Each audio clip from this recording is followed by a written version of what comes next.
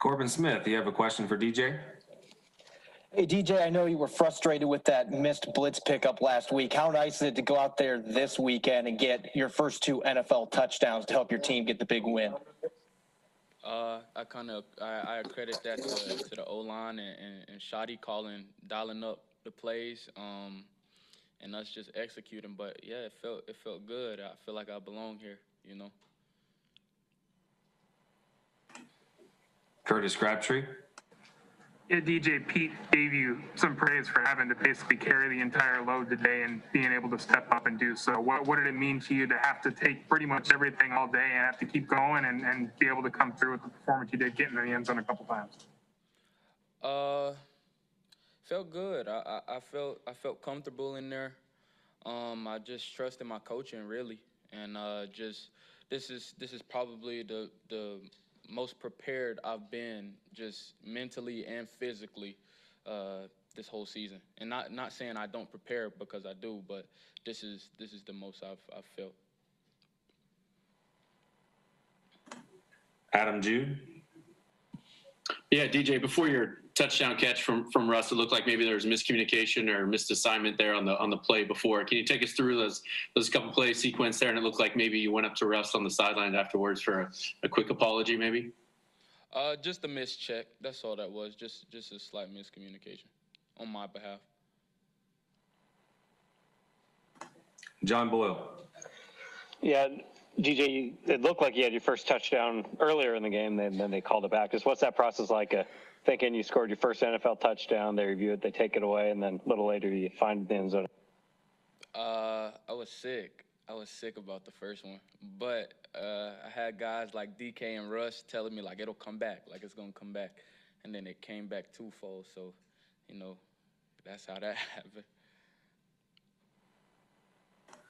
Ben Arthur. DJ, what impresses you the most about DK, and what's it like to see him? You know, we obviously see what he does on the field, like getting touchdowns and whatnot, but when you see guys like try and hit him and they just kind of fall off of him and they're the ones hurt and it's not him, what kind of goes through your head? I trained with DK in the off season.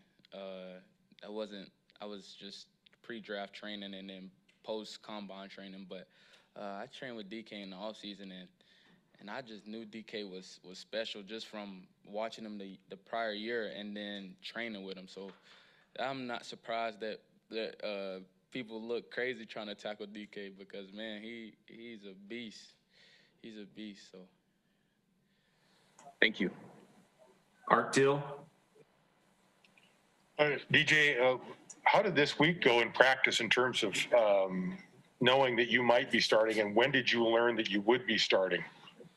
It was the same week. It was business as usual. Just prepared the same way. Went into meetings the same way. I really don't even remember when they said it. I guess it was like before game time, but yeah, it was business as usual. Everything was the same. I prepared the same way. I practiced the same way. So you didn't know until this morning? Yeah. And what was your biggest worry when you found out? Not worried at all. Like I said, I prepared the same way for what I think this is week 7, week 8. So I've been preparing for this since training camp, you know. Maz Vida.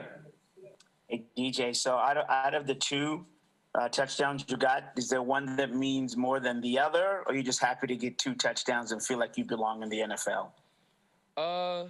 It's not the fact of, I just want to be productive, honestly.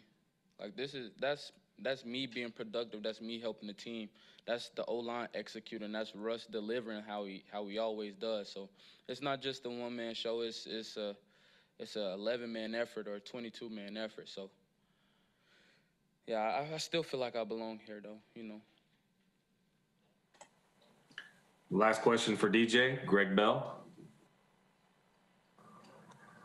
DJ, what'd you do with the ball you took after the first touchdown? It looked like, did you throw it back on the field? What did you do with it? And then why'd you just spin the ball on the real touchdown you got?